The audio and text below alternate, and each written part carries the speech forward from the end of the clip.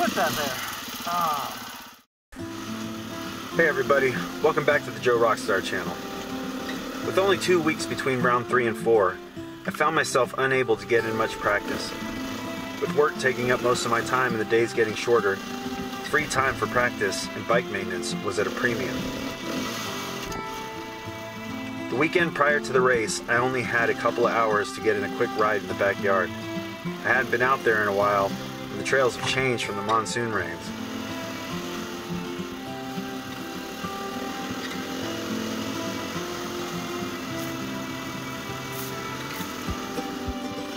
An unexpected pothole on a familiar hill climb resulted in a twisted leg and a sprained knee.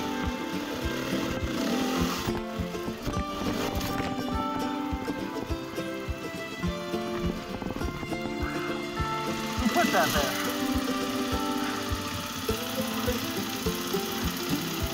Ah. With less than a week till the race, it was unlikely to heal in time.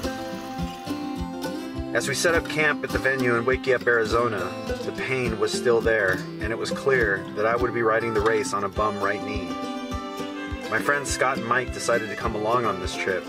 We had a great campsite, and thanks to Scott, a perfect fire pit to cook over.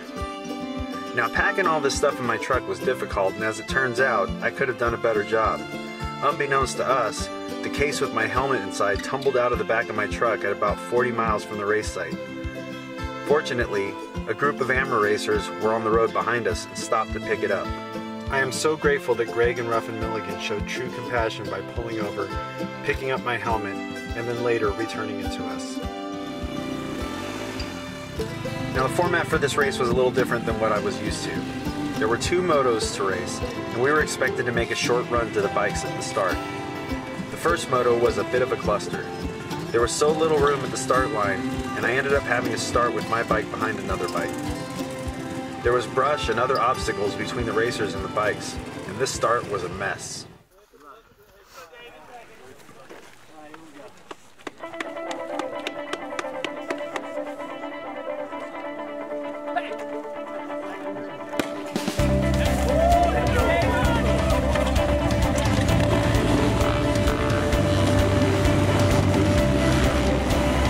At the start, I felt like we were in a horrible repeat of the dusty conditions from the previous race, but with a twist. Sand, which seems to be my Achilles heel, was deep and sucked all the motivation and enjoyment out of this race early on.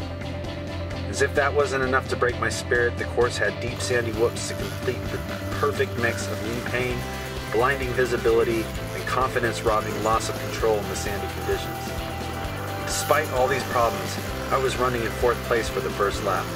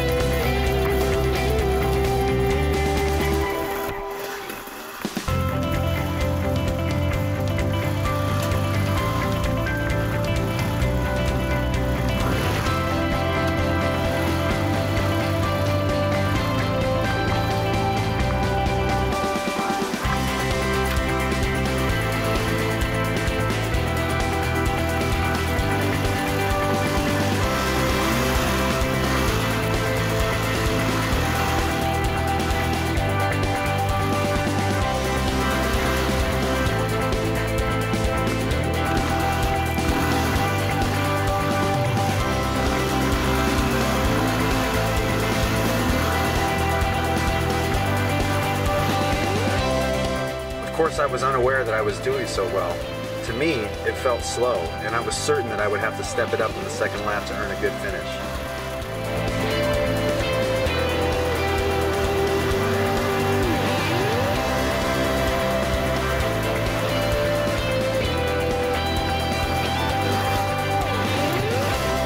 Unfortunately, I was unprepared for the struggles I would have in the sand. It was so physically exhausting fighting for control of the bike in almost every turn, and I gassed myself out.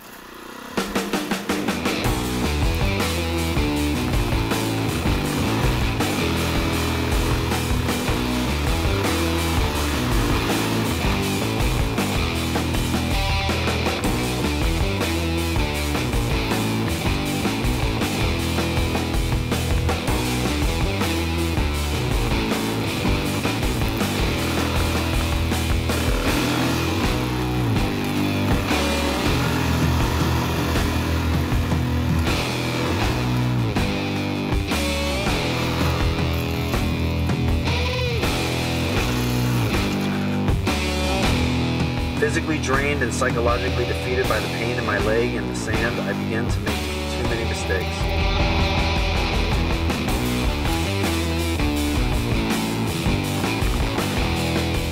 Each time I picked up the bike, my knee would surge with pain.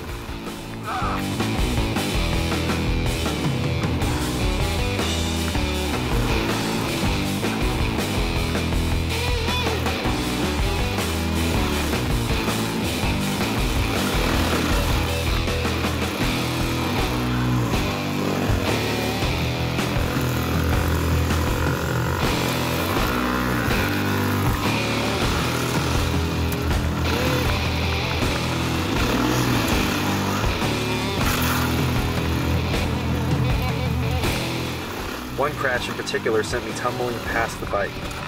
After that, I had no motivation left.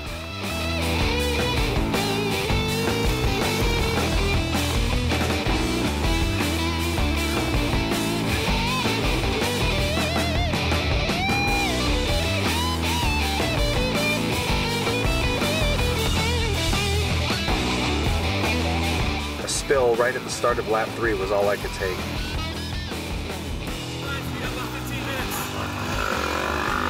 Yeah, I hurt my knee pretty bad.